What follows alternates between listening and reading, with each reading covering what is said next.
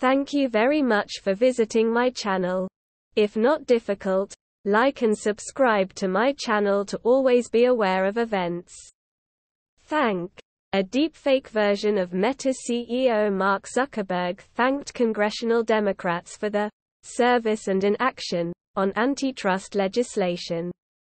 The eerie, convincing clip is the work of advocacy group Demand Progress Action, which used deepfake technology to turn an actor into Zuckerberg, who thanks Democratic leaders Nancy Pelosi and Chuck Schumer for holding up two major pieces of antitrust legislation this year.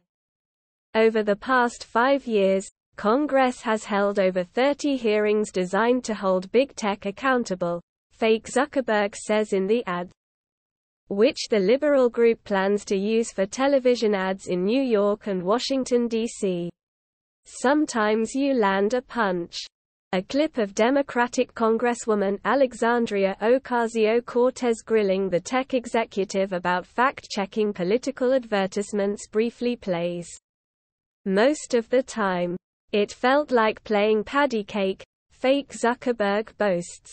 We then see a clip of Republican Senator Hatch asking him how he sustains a business model where users don't pay for services. A grinning Zuckerberg says, "Senator, we run ads."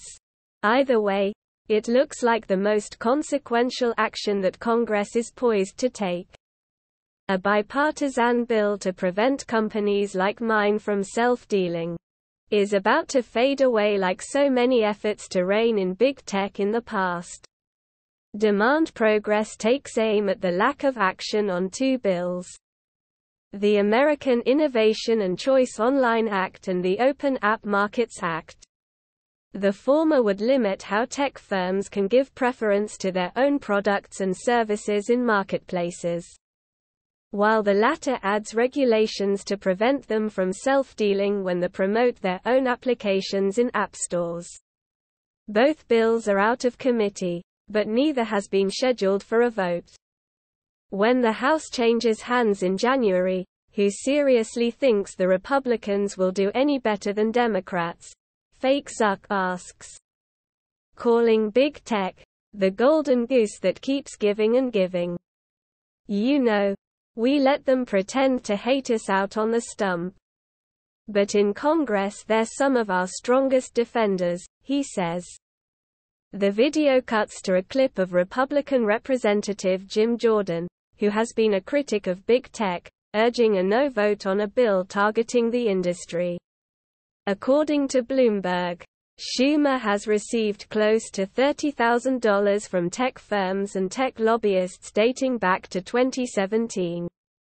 "So I'd like to propose a toast to Speaker of the House Nancy Pelosi and Senate Majority Leader Chuck Schumer," fake Zuckerberg says, holding a glass of champagne. "Once again, you held up your side of the bargain by holding up new laws that would hold us accountable. Thank you for your service to me and all of my friends," he concludes, before photos of Jeff Bezos, Sundar Pichai and Tim Cook appear on screen next to his. The narrator intones at the end, "The Zuck is face but the message is real." Call on Senator Schumer to get big tech antitrust done during this Congress. If Senator Schumer does not call a vote on these bills or attach them to a must-pass vehicle in the weeks ahead, he will have squandered Congress's best chance to hold big tech accountable in a generation, Demand Progress said in a statement. If you liked the video, please like and subscribe to my channel to stay up to date. Peace for everyone.